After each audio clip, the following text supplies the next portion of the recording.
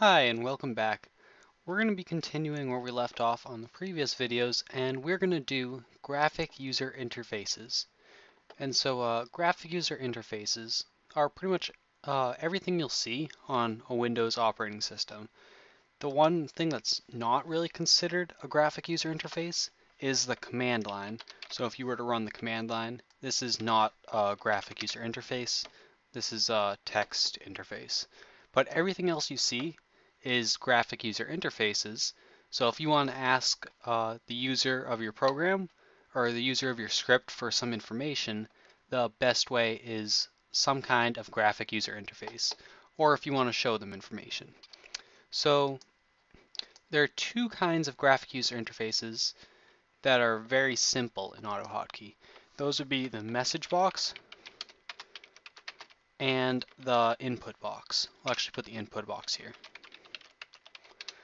And we have a variable var, okay? And how that works is you get information with the input box and you put it out with the message box. But if you have a lot of information, having just all these pop up one after another, it's gonna, the user's not gonna be very happy with it. They can't do different things in different orders. But luckily, there is a better way. And that better way is using the GUI command or the GUI command or the graphic user interface command, however you prefer to say it. So we could say, if we just want to make the basic, just a window with nothing in it of a size that we want, this is how we would do it. We say GUI, comma, everything, the first part here you see is the subcommand, and our subcommand is show, and then parameter 2 is the options. So for this one, we're going to use the width and the height option. Most of the options work by you give the first letter of what you think it might be, and then you give a value for it. So if we want to do width, it would be W, and then whatever we want the width to be. We'll go with 500. And then we put a space, and then we do height is going to be, I don't know, what should the height be, 300? Sounds about good. And you notice there's no commas in here. If you put a comma like this, it's going to think that this height is actually the third parameter. This will all make more sense in a little bit, because the third parameter is the title of the window. So we're going to say my first graphic user interface, GUI. Okay? And now when we run this, it's going to show us a window that's 500 by 300, and it's going to have a title, my first GUI. Okay, and we run this, and you see, just as we thought, we get my first GUI with the bad capitalization and everything, and there's nothing in here. So now we want to add stuff to our user interface. Common things you'll be adding are just plain text to show your user, buttons, and text entry fields, places where they can type information. And you could have like 50 places where they could type information, all with different purposes, and they'd see them all at once instead of 50 input boxes over and over again. So we're going to go to the documentation, command reference, and we're going to scroll down, not that far down, to the GUI right here. All right, and we want to add something, so we could click add. All right, and what do we want to add? How about an edit control? An edit control is a box that you can type in like this here. That would be an edit control. So we'll type edit, click edit. All right, and then all these things, for each different control, they tell you all the things you can do with them. But we're just going to look at something like this. How about GUI add edit, rows 20, and we give it a V or a variable of my edit. All right, so this is how you're going to be getting information from the user. It's how a lot of programs like Notepad work. If we were to run Notepad, you see all this in here. This is one big edit control. And then this is menus, which we're not going to cover in this video because all this stuff takes a little while to get through. But we're going to make an edit field. So we're going to say GUI add edit. All right, and let's make it sort of like Notepad. So we're going to make it rows, we're going to say we want 30 rows. So they can type 30 rows of text. And then after that, it'll scroll. And we're going to give it a width. Let's see, our window is 500 pixels wide. So we're going to make this maybe like 450. And we need a variable for it. So we're going to type v, and we're going to say my edit. All right, so far, I know I'm kind of going fast, but there's a lot to cover here. So far we have a window that shows, but before it shows, we want to add something to it. We want an edit control. We want a text box. We want to make our own notepad. And anywhere after this line, if we don't put this variable here, if we were to cut out that variable, after this line, we'd have no way to tell it to do anything with this. We wouldn't be able to get the text from it, or change it, or move it, or anything like that. So we have to tell it what we're going to call it. And we're going to call it myEdit. And then the last parameter here, which is where we put the title here, is the default text. So if we want to start out with something like ABC, it's going to start saying ABC when we load the window. And that's going to be our program for now, and we're going to run it again. All right, now you see we have this edit control. And it started out saying ABC, and we could type something here, right? But it doesn't do anything with that. We haven't told it what we want it to do. So now we're going to tie in some other things that we did in earlier videos. We're going to use variables, we're going to use expressions, and we're going to put that all together, and we're going to make it do something. So I'm going to remove this. We're going to let it be whatever size it wants. So we don't have any options there now.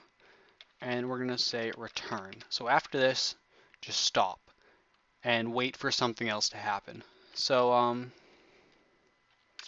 we need some way for it to know when it's done. So we're going to make a hotkey. And we're going to say Control S. All right? So now when we press Control S, if you remember from the hotkey tutorial, everything here is going to be run until we get to a return, and then it's going to stop. So what do we want in here? If you know from Notepad, Control S means save, as it does in many programs. So we want to save this information. So we're going to say GUI submit. We want to get all the information from our interface and put it in variables like this variable here. So we're going to say GUI submit no hide. We don't want the window to go away. Otherwise, if you leave that out, when the submit runs, it's just going to hide the window, and you're not going to be able to change anything else on it. But we don't want that, so we're going to say no hide. And now, this myEdit variable, it now has whatever the user typed in that box. So now, if we use myEdit, if we say message box, myEdit, it's going to give us the value of whatever they typed in the box. But instead of doing a message box, which would work, but that's not what we want to do. We want to save it. So we're going to say File, Delete. We're going to say data.txt. So if there is a file there, it's going to be deleted. Then File, Append. We see our parameters here. We have the text and then the file name. So we're going to write myEdit. We're going to write that to a file, and the file is going to be data. Okay, we're making up an ending here. We're going to change that. txt. All right, so now when we run this, which we're going to do, and we're going to type, this is my document, and some more stuff down here. All right, now I'm going to press Control and S on my keyboard, and it doesn't tell us or anything, but I'm fairly confident this code is going to work. Now we can open all files. We'll just open in the same editor, and here is this is my document. Okay, and if we were to change some stuff and press Control S again, this would be updated, And my editor happens to automatically update files. If you were in Notepad or something, it wouldn't. So, I don't know, maybe it's been like 5-10 minutes, and we've already written a Notepad replacement. We've already written something that can replace Notepad, and it's like 1, 2, 3, 4, 5, 6, 7, 8 lines of code. We could go on and we can make all sorts of things. We can make a calculator like this one. We could recreate everything in Windows, but you really need to learn these skills, and then you can make anything that you want. Whether it's like a form for something that you use often at work, maybe you have to fill out information and you just kind of want like a template to work off of. That's a common use for this. Other ones are settings for a program, whether you write the program or someone else writes it. You can have something that handles the settings. You can have something that changes computer information. You can do anything you want, and this is just a nice way to format it. We're going to do one more thing. We're going to have a button, GUI add button, and we're going to give it something called a G label.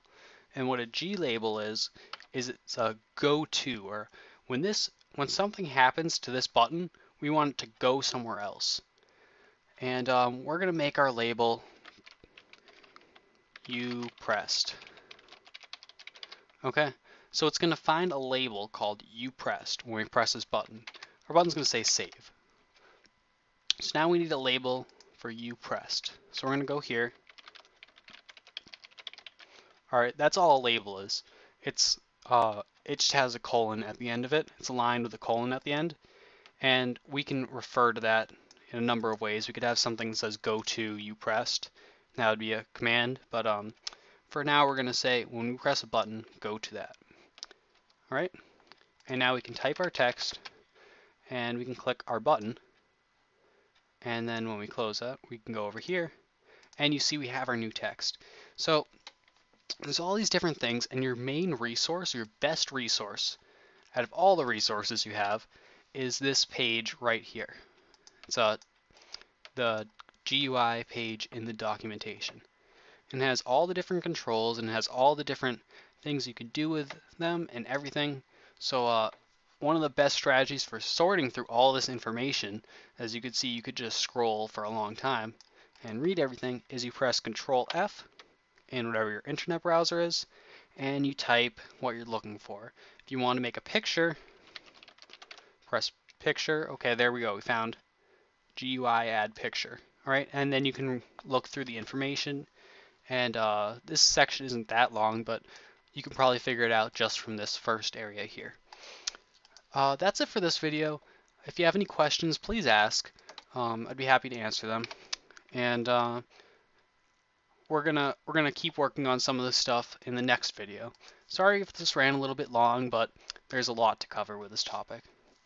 Until next time, see you around.